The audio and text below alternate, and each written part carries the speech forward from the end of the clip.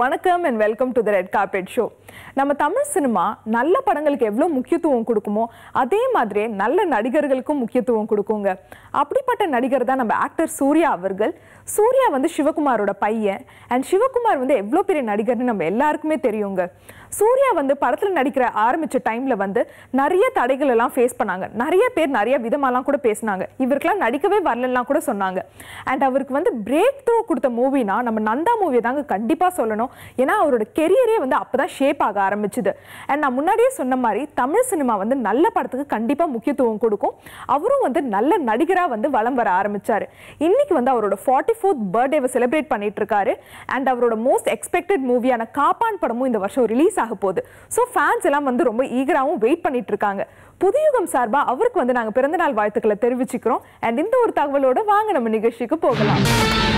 இன்னைக்கு நம்ம red carpet ஷோல ஃபர்ஸ்ட் பார்க்க போறது எஸ்.ஏ. சந்திரசேகர் இயக்கத்துல ஜெய் நடிச்சு வெளிவர போற கேப்மாரி படத்தோட பிரஸ் மீட் தாங்க. கேப்மாரி படத்தோட பேரே வந்து பயங்கர வித்தியாசமா இருக்கு. ஸோ படமும் வித்தியாசமா இருக்கும் தான் நாங்க நம்புறோம். And SA. சந்திரசேகரோட படங்கள்னாலே பயங்கர புரட்சிகரமா இருக்கும். அண்ட் அதே ஜானர்ல தான் இந்த படமும் இருக்கும்னு நாங்க எக்ஸ்பெக்ட் பண்ணிட்டு இருக்கோம். அண்ட் நிறைய சுவாரஸ்யமான விஷயங்கள்லாம் வந்து டீம் மெம்பர் சொல்லியிருக்காங்க. அவங்க என்னென்னலாம் சொல்லியிருக்காங்கன்னு வாங்க பார்க்கலாம்.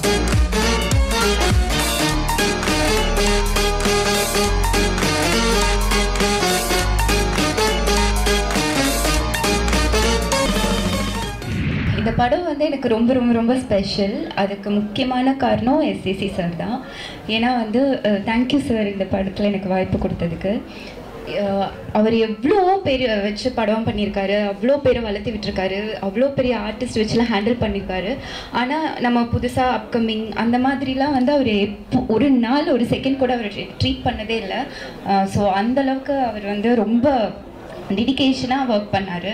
அண்ட் இப்போ நம்மக்கிட்ட என்னென்ன சீன்ஸு அதெல்லாமே ஃபுல்லாக சொல்லணும் அப்படின்னு இவ்வளோ பெரிய டைரக்டருக்கு அவசியமே இல்லை. ஆனால் அது வந்து ஒன்றும் தெளிவாக சொல்லி இப்படி தான் இருக்கும் எல்லாமே முதலையே சொல்லி அந்தளவுக்கு வந்துட்டு அவர் ரெஸ்பெக்ட் கொடுத்தாரு. ஸோ அது வந்து ரொம்ப ரொம்ப நன்றி சார். அண்ட் அவரோட எக்ஸ்பீரியன்ஸில் வந்து நம்ம ஒரு பர்சன் கற்றுக்கிட்டா கூட நம்ம வந்து சக்ஸஸ் ஆகிடலாம் அப்படின்னு தான் நான் நம்புகிறேன். ஏன்னா வந்து ஆல்மோஸ்ட் நாங்கள் 30 to 40 days ஒர்க் பண்ணோம். அவர்கிட்ட மெயினாக கற்றுக்கிட்டது வந்து டைமிங். 7:30க்கு ஷார்ட் வைக்கணுன்னா 7:30க்கு ஃபஸ்ட் ஷார்ட் கரெக்டாக வைப்பார். அதே மாதிரி 6 o'clock பேக்கப் பண்ணணுன்னா அதே மாதிரி டைமுக்கு பேக்கப் பண்ணுவார். ஸோ அவரோட டைமிங் வந்து அவ்வளோ பர்ஃபெக்டாக இருப்பார். ஸோ அதை கண்டிப்பாக கற்றுக்கணும் எல்லாருமே. அண்ட் அதுக்கப்புறம் ஷூட்டிங் ஸ்பாட்லேயும் ரொம்ப எனர்ஜியாக இருப்பார். இப்போ நம்ம கூட கண்டினியூஸாக ஒர்க் பண்ணிகிட்டே இருந்தோம்னா கண்டிப்பாக நம்ம டயர்டாகிடுவோம். ஸோ ஆனால் அவர் வந்து ஒரு நாள் கூட அந்த டயர்டாகி நான் பார்த்ததே இல்லை. ஸோ லஞ்ச்காக பிரேக்ஃபாஸ்ட்காக அவர் வந்து பிரேக் எடுத்தும் நான் பார்த்ததே இல்லை. ஷூட்டிங் அந்த ஸ்பாட்லேயே உட்காந்து சாப்பிட்டு அப்படியே ஒர்க் பண்ணிகிட்டே இருப்பார்.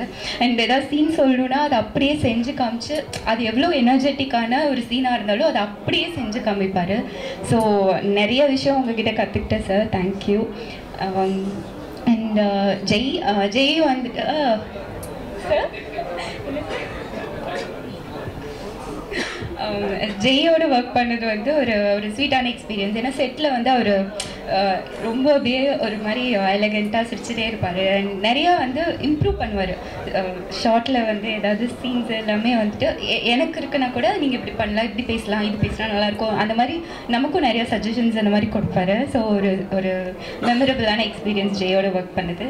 அண்ட் வைபவியும் நானும் வந்து first டேலேருந்து almost we became like close friends அந்த மாதிரி. So she's also very sweet. And cameraman Jeevan sir வந்து கரெக்டாக சொல்லுவார், உனக்கு இந்த ஃப்ரேம் நல்லாயிருக்கும் இப்படின்னு இல்லை. ஸோ ஆனால் அவரும் எப்படின்னா ரொம்ப ஸ்பீடாக ஒர்க் பண்ணுவாங்க. ஒரு ஷார்ட் எடுத்துகிட்டு அடுத்த ஷார்ட்டுக்கு எப்படி ஒரு 5-10 minutes பிரேக் இருக்கும், நம்ம போய் உட்காந்து ஒரு 2 minutes 3 minutesலேயே வந்து கூப்பிட்டுருவாங்க லைட் ரெடி அப்படி. ஸோ ரொம்ப ஸ்பீடாக ஒர்க் பண்ணாங்க. இந்த ஆர்ட் டைரக்டர் அவங்களுமே ரொம்ப நல்லா பண்ணியிருந்தாங்க. So whole team assistant directors நிறைய ஹெல்ப் பண்ணாங்க. எல்லாருமே. ஸோ எல்லாத்துக்குமே ரொம்ப நன்றி. படத்தில் என்னோட கேரக்டர் வந்து 2 பீருக்கு மேலே போயிடுச்சுன்னா எனக்கு என்ன பண்ணுறேன்னு எனக்கே தெரியாது. ஸோ அது சொன்ன உடனே எனக்கு ஷாக் ஆகிட்டு அப்புறம் சொல்கிறேன் எல்லா சீனுமே வந்து லைஃப்பில் நடந்த மாதிரியே இருக்குது. இது என்ன காரில் ஃபாலோ பண்ணி வந்தாரா, பீச்சில் ஒரு சீனா அது நான் பண்ண மாதிரியே இருக்குது, வீட்டில் ஒரு சீனா நான் பண்ண மாதிரியே இருந்தது. பட் படம் பார்த்துட்டு இதெல்லாம் நீங்கள் பண்ணீங்களான்னு கேட்காதீங்க. அது கொஞ்சம் அந்த மாதிரி ஆல்மோஸ்ட் அந்த மாதிரி தான் இருந்துச்சு. ஏன்னா படம் கொஞ்சம் டைட்டிலும் அதே மாதிரி வச்சிருக்காரு.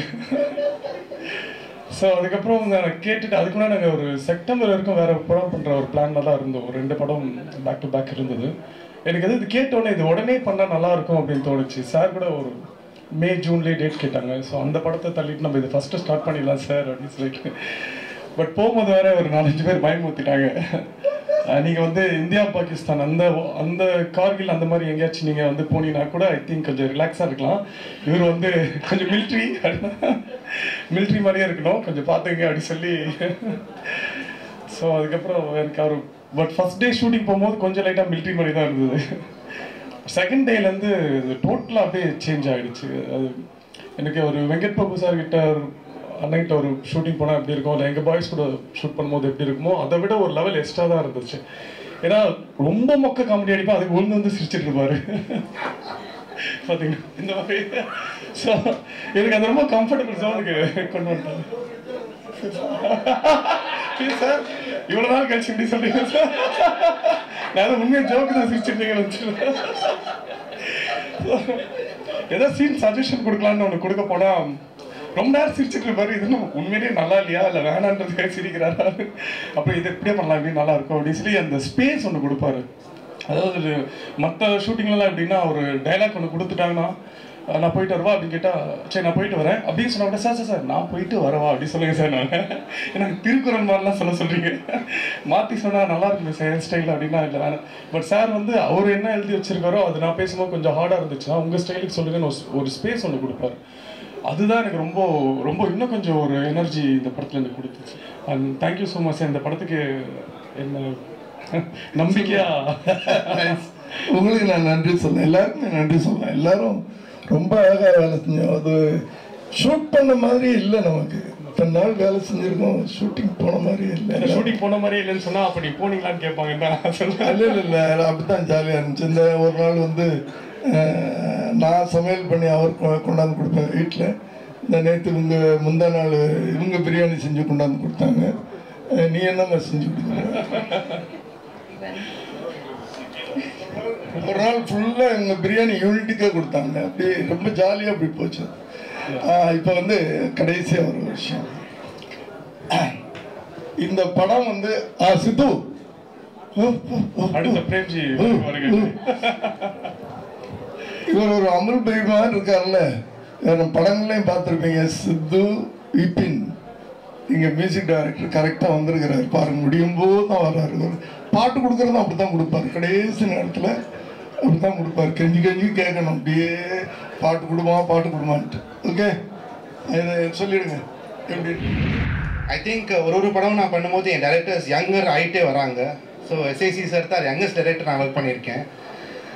சார் எப்படின்னா ஆக்சுவலி யங்கஸ்ட் தான். ஏன்னா ஹார்ட்டில் நான் ஒரு தடவையும் கம்போஸ் பண்ணும்போது, ஒரு டியூன் டிஸ்கஸ் பண்ணும்போது, ஒரு சுச்சுவேஷன் சொல்லும்போது அவர் எந்திரிச்சு டான்ஸ் பண்ணுவார், அவர் சுச்சுவேஷன் சொல்லும்போது எனாக்ட் பண்ணுவார்.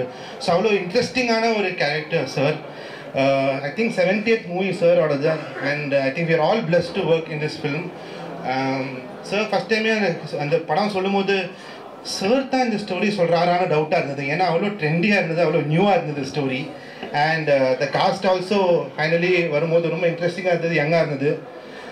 ஷூட்டிங் நான் பண்ணியிருக்கேன், ஐ acted in the film also little. Overall ஒரு exciting movie, யங்கான movie, நியூவான movie. And I think we all will be very excited when the movie comes out. Jai darling சூப்பராக பண்ணியிருக்காரு as usual. And both the leads, 2 heroine ரொம்ப லக்கியாக இருக்காரு. Vaibhavi and Athulya both characters ரொம்ப இன்ட்ரெஸ்டிங்காக பண்ணியிருக்காங்க. 2 பேரும் கூட நான் ஒர்க் பண்ணேன். அண்ட் லொக்கேஷனே பார்க்கும்போது ஒரு ஷூட்டிங் மாதிரி இருக்காது, எல்லாருமே ஜாலியாக இருப்போம்.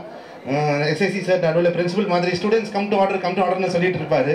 அண்ட் ஜீவன் சார் ரொம்ப நல்லா கேமரா ஒர்க் பண்ணியிருக்காரு, சாங்ஸ் நல்லா வந்திருக்கு. சதீஷ் கோரியோகிராஃபி பண்ணியிருக்காரு, ரொம்ப இன்ட்ரெஸ்டிங்காக வந்திருக்கு. So we're all excited today. First time நம்ம எல்லாரும் முன்னாடி வந்து நம்ம we are announcing this movie. I hope you all bless us. Thank you very much. Thank you so much for coming here for today's date.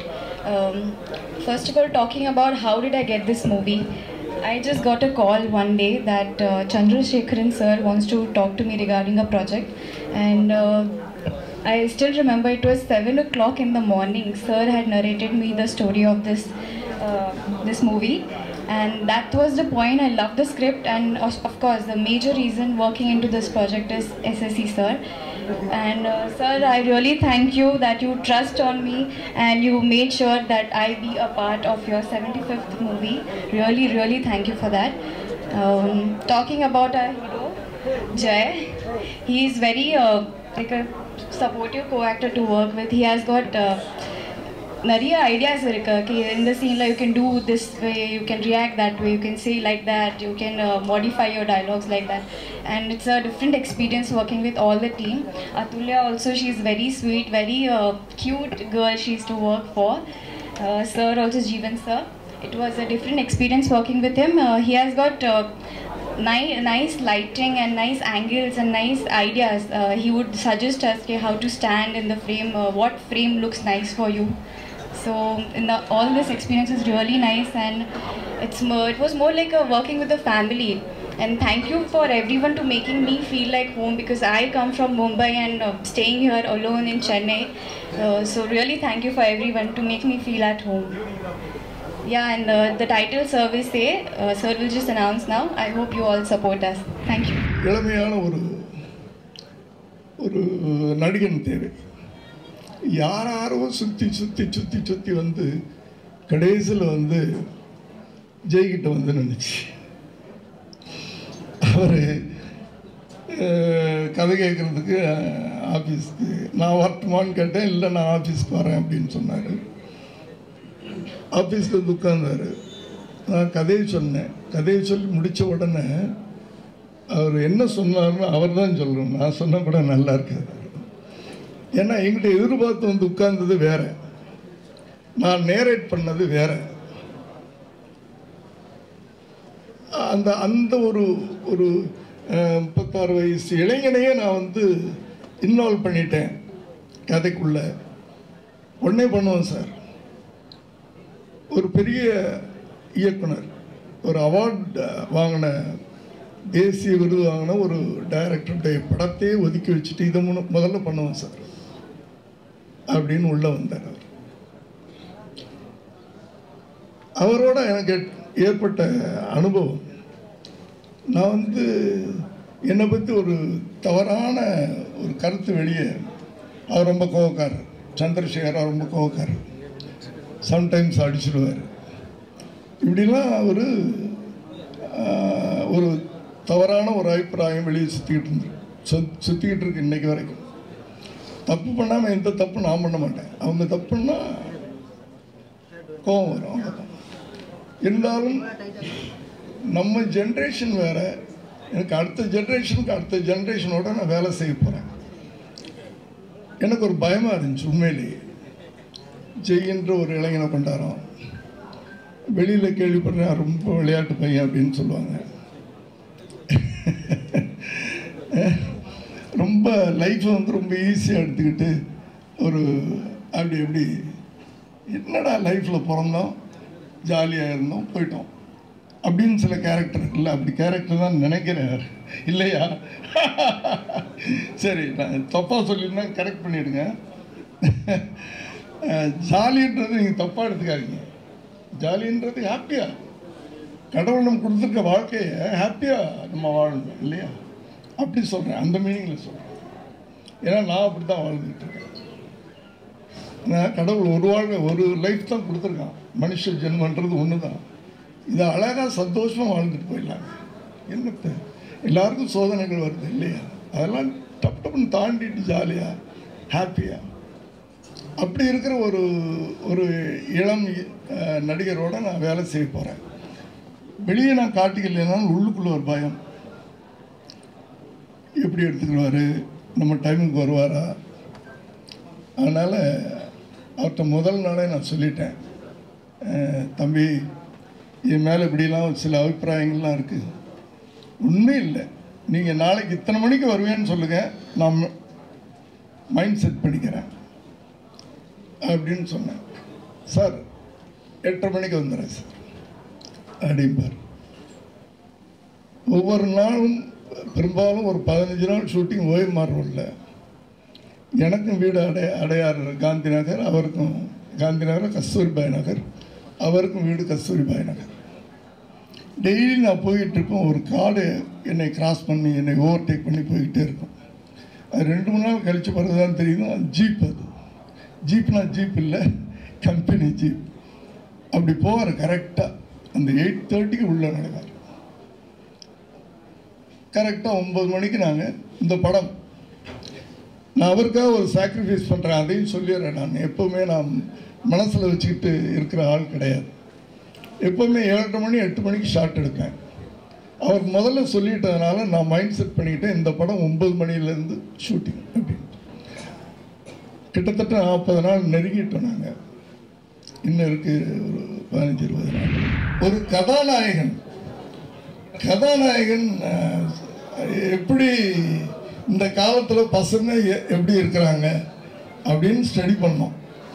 எல்லாருமே இல்லை, most of the youth எப்படி இருக்கிறாங்க அப்படின்னு ஸ்டடி பண்ணி எப்படி இருக்கிறாங்க, கேப்மாரித்தனமாக இருக்கிறாங்க பெரும்பாலும்.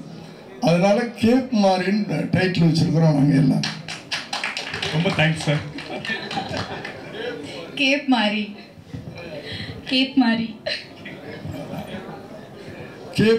டைட்டில் வச்சிருக்கோம். படம் பார்த்தா தான் உங்களுக்கு தெரியும் அந்த கேப்மாரித்தனம் யார் பண்ணுறா, எப்படி பண்ணுறான் அப்படின்றது. டைட்டில் மாதிரி இல்லை, திட்டுற மாதிரி இருக்குதுன்றாரு. ஆமாம், 2 பேரும் சேர்ந்து திட்டுறாங்க. ஆமாம், உண்மைதான். நன்றி எல்லாருக்கும். பொதுவாகவே சினிமா எவ்வளோ முக்கியமோ அதே அளவுக்கு தாங்க சினிமா தேட்டருங்களும் முக்கியம். ஒரு காலத்தில் நிறையா பேர் 5-6 கிலோமீட்டர்லாம் நடந்து போய் சினிமா பார்த்துட்டு இருந்தாங்க. அந்த காலம் கொஞ்சம் கொஞ்சமாக மாற ஒரு ஊருக்கு ஒரு சினிமா தேட்டர்னு வர ஆரம்பிச்சிச்சு. ஆனால் அந்த தேட்டரில் ஒரே ஒரு படம் தான் பார்க்க முடியும் அப்படிங்கிற ப்ராப்ளமை சால்வ் பண்ணுறதுக்காக மல்டிப்ளெக்ஸ் அப்படிங்கிற ஒரு கான்செப்ட் வந்துச்சுங்க. அண்ட் அந்த மல்டிப்ளெக்ஸ் தான் இப்போ நிறைய இடத்துல ஸ்ப்ரெட்டும் ஆகிட்டு இருக்கு. அப்படிப்பட்ட ஒரு மல்டிப்ளெக்ஸ் தான் ஈசிஆரில் இப்போ ஓப்பன் ஆகியிருக்கு. அண்ட் அந்த grand ஓப்பனிங்காக actor Sneha and Prasanna வந்திருக்காங்க. அந்த ஓப்பனிங் போது நிறைய சுவாரஸ்யமான விஷயங்கள்லாம் அவங்க ஷேர் பண்ணியிருக்காங்க. அவங்க என்னென்னலாம் சொல்லியிருக்காங்கன்னு வாங்க பார்க்கலாம்.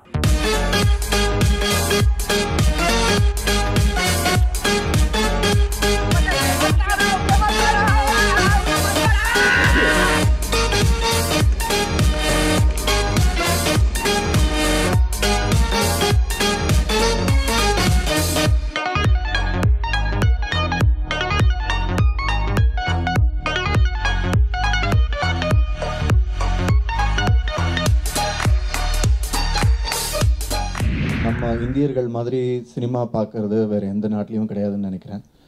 வெளிநாடுலாம் ட்ராவல் பண்ணும்போது அந்த ஊர் தியேட்டர்லாம் போய் பார்க்க போனால் ப்ரிவ்யூ தியேட்டர் மாதிரி தான் இருக்கும். ஒரு அதிகபட்சமாக ஒரு 150 பேர் இல்லை 100 பேர் 150 பேர் தான் உட்காந்து பார்க்குற மாதிரி அவ்வளோதான் இருக்கும் ஸ்க்ரீன்ஸ். ஆனால் நம்ம ஊரில் தான் ஹாலிவுட் படங்களாக இருக்கட்டும் இல்லை நம்ம படங்களாக இருக்கட்டும் வசூல் வாரி குமிக்கிறதுலேருந்து சினிமாவுக்கு இருக்கிற வரவேற்பு வேறு எந்த ஊர்லேயும் கிடையாது. அண்ட் பிவிஆர் மாதிரி நல்ல தியேட்டர்ஸ் வரும்போது இன்னும் நிறைய ஆடியன்ஸ் சினிமா நோக்கி வருவாங்கன்னு எதிர்பார்க்குறோம். நிறையா சிங்கிள் ஸ்க்ரீன் தியேட்டர்ஸ் எல்லாம் ரொம்ப கஷ்டத்தில் மூடிட்டு கல்யாண மண்டபமாக ஷாப்பிங் மாலெல்லாம் மாறிட்டு இருக்கிற டைமில் இந்த மாதிரி மல்டிப்ளெக்ஸஸ் சினிமாவுக்கு ரொம்ப பெரிய தெம்பு கொடுக்குது. 10 ஸ்க்ரீன் இருக்குது. எல்லா ஸ்க்ரீன்லேயும் பெரிய படங்களுக்கு மட்டும் கொடுக்காம சின்ன படங்களுக்கும் தயவு செஞ்சு ஸ்க்ரீன்ஸ் கொடுங்க. ஸ்க்ரீன்ஸ் கிடைக்காம நிறைய படங்கள் ரிலீஸ் ஆக முடியாமல் வெயிட் பண்ணிகிட்ருக்கு. ஸோ ஐ ஹோப் இது மாதிரி இன்னும் நிறையா மல்டிப்ளெக்ஸஸ் பிவிஆர் சென்னையில் கொண்டு வருவீங்கன்னு எதிர்பார்க்குறோம். நான் கேட்டுக்கிட்ட மாதிரி கண்டிப்பாக சின்ன படங்களுக்கு சப்போர்ட் பண்ணோம். Thank you so much and all the best. பிரியாணா first கேட்குற கேள்வி எந்த படத்துக்கு போகலாம் அதுதான் நான் கேட்போம். நாங்கள் இங்கே ஈஸியாக மூவ் பண்ணும்போது ஃபஸ்ட்டு எங்களோட வருத்தமே திருப்பி 45 மினிட்ஸ் ட்ராவல் பண்ணி சிட்டியில் போய் படத்தை பார்க்கணுமே அப்படின்னு சொல்கிற விஷயம் தான் இருந்தது. But we are really excited when we hurt that PVR இங்கே வருது, எங்கள் வீட்டுக்கு பக்கத்துலேயே இருக்குன்னு நினைக்கும் போது. பிகாஸ் எவ்ரி வீக் எங்களுக்கு படம் ரிலீஸ் ஆச்சுன்னா போதும், 2 நாளில் பார்த்து முடிச்சிடணும். எங்களுக்கு அந்த அளவுக்கு பைத்தியமாக இருப்போம் நாங்கள். And really happy that it's very close to our house. And as president set, cinema வாழ வைக்கிறது நம்மளோட இந்தியன் மக்கள் தான். எந்த லாங்குவேஜில் நீங்கள் டப் பண்ணி நல்ல படங்கள் கொடுத்தாங்கன்னா அவங்க பெருசாக ஓட வைப்பாங்க. ஸோ அந்த மாதிரி படத்துங்களுக்கு எல்லா படத்துக்கும் சப்போர்ட் பண்ண ஆசைப்பட்றேன். And I am very glad that பிவிஆருக்கு நாங்கள் 2 பேரும் வந்திருக்கோம்னு நினைக்கும் போது எங்களுக்கு ரொம்ப பெருமையாக இருக்குது, சந்தோஷமாக இருக்குது. இன்னும் முக்கியமான விஷயம் ப்ளே ஹவுஸ் குழந்தைங்களுக்காக வித்தியாசமாக ஸ்க்ரீன் இருக்குதுன்னு சொல்லி கேள்விப்பட்டேன். நான் இன்னும் போய் பார்க்கணும்னு ஆசைப்பட்றேன். அண்ட் ஐம் ஷூர் எல்லா குழந்தைங்களும் அது கண்டிப்பாக விரும்புவாங்க, என்ஜாய் பண்ணுவாங்க நம்புகிறேன். கண்டிப்பாக நாங்கள் போய் பார்த்ததுக்கப்புறம் ரிவ்யூ கொடுக்குறோம். Thank you so much. ஸோ இன்னைக்கு ரெட் கார்பெட்டில் பார்த்த விஷயங்கள் எல்லாமே உங்களுக்கு பிடிச்சிருக்கும் நாங்கள் நம்புகிறோம். இதே மாதிரி இன்னொரு சூப்பரான படத்தோட ஈவெண்ட்டோட நாளைக்கு நான் உங்களை மீட் பண்ணுறேன். Until then, it's bye from Red Carpet.